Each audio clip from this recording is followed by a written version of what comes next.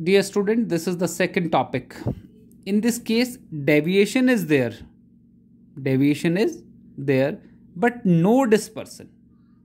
Without dispersion, it means theta should be 0. Theta plus theta dash should be 0. No dispersion, without dispersion. So what is there again condition? Condition are again same. See, there are again two prism of different material of different angle, that is A and A dash, chrome glass and flint glass, or different refractive index. So what will happen due to the first light? Dispersion will take place, but due to second prism, the all ray will get combined and the emergent ray will be white. So due to this, you are observing there is a deviation.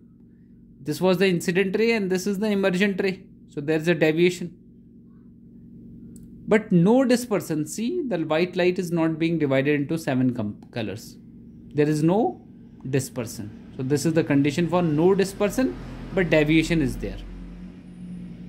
So first of all, I will go for the no dispersion. Without dispersion, it means theta A into mu minus R and theta dash. This is the value of theta dash. That is the angular dispersion by the second prism, and this is angular dispersion by the first prism.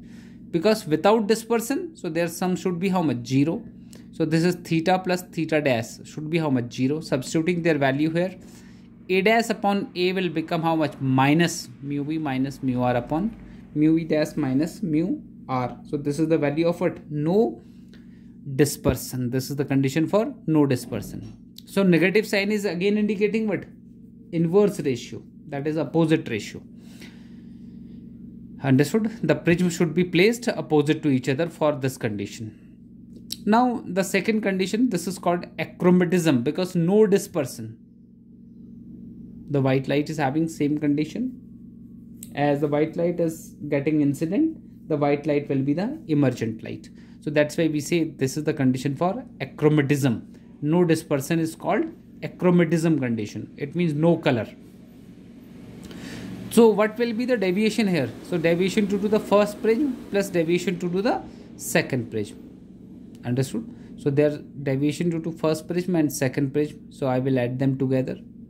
This is the crown glass and this is the flint glass. So adding these two together, their sum is how much? 0.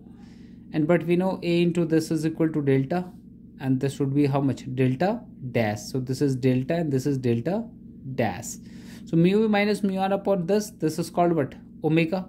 This is called dispersive power of the first, and this is called dispersive power of the second. So dispersive power of the second. So what can I write? Delta into omega plus delta dash into omega dash. That should be how much? 0. Or omega upon omega dash is equal to minus of omega dash upon, sorry, delta dash upon delta. So again the negative sign is indicating the glass prism should be kept anti-parallel to each other or opposite to each other. So he's saying hence no dispersion.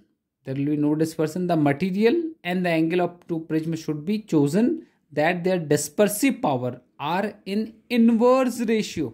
The dispersive power are in inverse ratio of their deviation suffered by the mean light. Deviation suffered by the mean light due to second glass, and this is first glass. This is dispersive power. So what will be the net deviation? This is deviation due to first and this is deviation due to second glass. So what will be the net deviation? So I can find out there delta plus delta dash. So delta plus delta dash, adding these two together. Delta plus delta dash, this is delta and this is delta dash.